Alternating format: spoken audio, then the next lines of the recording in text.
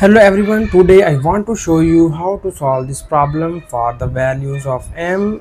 So that here we just solve this problem for real values of m, and if we have m plus 5 is equals to m and I hope so you like this method, but if you have any other method in your mind, so please don't hesitate to write this method into the comment section. And now the very first step we are going to do is here first we need to take the square on both of the sides, so that when you take the square it will be written as m plus 5 whole square is equals to m square.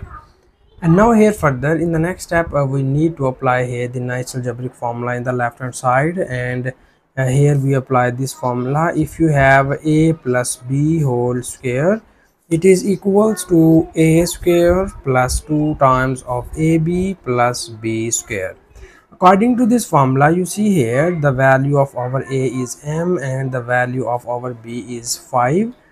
So that we put these two values to the left hand side of to the right hand side of the below formula, and here you have after applying this formula we write it as m square plus 2 times of m into 5 and plus b square, so b is m 5 square and this is equals to m square.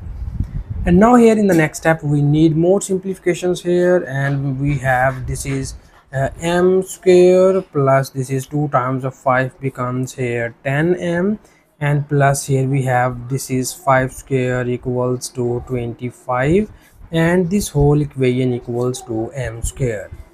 And now here further in the next step we need to move this m square in the left hand side, and it will be written as m square plus 10m plus 25, and this is positive value. When we move in the left hand side it will becomes minus m square, and this whole equation equals to 0.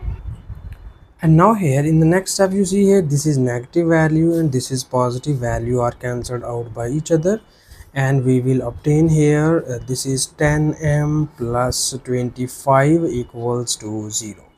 And from here we easily get the values of m, and now we move this plus 25 to the right hand side and we will get here 10m equals to minus 25, and for the values of m we move this 10 to the right hand side and we get m is equals to minus 25 over 10, or in other words we divide both of the sides by 10 and we can easily remove this 10 from left hand side.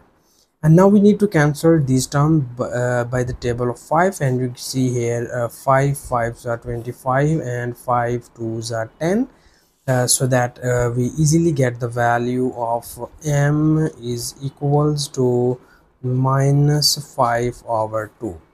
So this is the final value of m in this problem.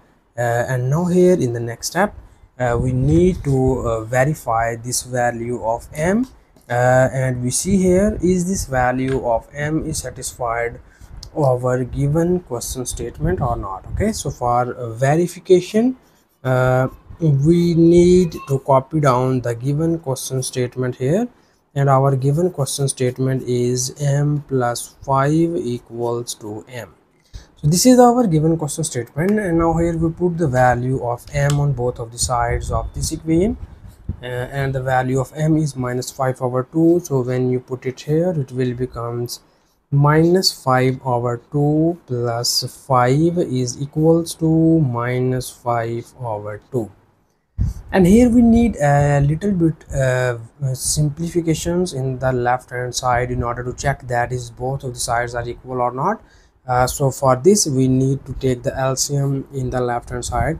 So for LCM we need to make first the denominator of both of these terms are same. So in order to make these denominators are same, we will just multiply and divide this term by 2 in this form, and we check that is this equals to minus 5 over 2 or not.